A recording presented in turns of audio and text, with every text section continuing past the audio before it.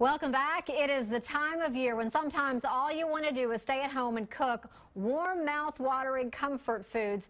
But what if you're trying to lose weight or just trying to eat a little healthier? You don't have to sacrifice calories. KXAN's Brian Sanders got a little taste of what you can cook and still eat good. With the cold weather settling in, many of us are spending time indoors, and when that happens, we often get an appetite for the warm comfort foods. The problem is those dishes are often high in fat and sugar, but there are some foods that are lower in fat but still tasty enough to make you feel good. So joining us today is Pam Wood, a leader with Weight Watchers. Thank you so much for being here today. Thank you. And we've got two great dishes that you're going to show us how to make that, again, are a little bit healthier for your diet. Right, because when people turn to comfort foods because they're having to stay indoors so much, they tend to be higher fat, higher sugar foods. Right, yeah. So these are two great recipes from the Weight Watchers What to Cook Now cookbook that actually are going to be low in fat, low in sugar, but absolutely delicious. And these two dishes, I would say, remind us of the holidays or this time of year, very appropriate. Right. And the first one we have is the roasted red pepper beef stew. Yes. Okay. And this is made in a Dutch oven. For ease, I brought it like this. And the wonderful thing about this is it is full of healthy foods, the kind that you eat these foods to lose weight. Right. And your family would absolutely love it. So it is bottom roast, and I trimmed that up for stew. Okay. It's got carrot, celery, onion, and what makes it so delicious is this wonderful smoked red paprika. Sweet paprika. Okay. And then it has a good dose of cumin in it also. So we've put this together, cooked it for an hour and a half. Okay. And before we serve it, we're simply going to add green beans. Okay. Do that. And then go ahead and these are uncooked green beans? Uncooked green beans. Okay. Just pour the whole thing in? That's 8 ounces. Okay. And then we're going to stir that up, cook it for another 10 minutes. Okay. And then the finale is, right before we serve it, then we're going to stir in a 1/4 cup of paprika. So this this is parsley, yes, and this would go in at the very end. Yes. Okay. So and we you know can what go ahead could and mix make it all really great for us Texans is you could also use cilantro in this. Of course, yeah. Really cilantro Texas it kind up. of goes good with everything. Great.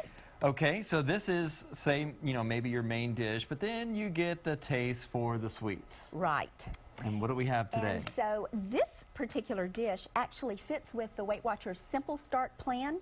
That's our new 2-week starter plan to get you on the road to long-term success.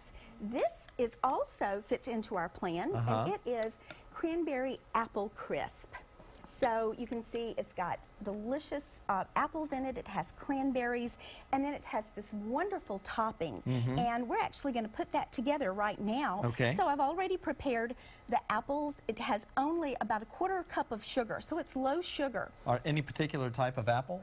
I used Granny Smith because that's my favorite. Okay. But, we've got Valentine's Day coming up in the not too far future, so I think it would be very pretty for Valentine's Day. Absolutely. So the last thing that we do is we just add together a little bit of sugar, which I've already included, and salt in our flour with our oats, and this is 3 tablespoons of butter. Okay.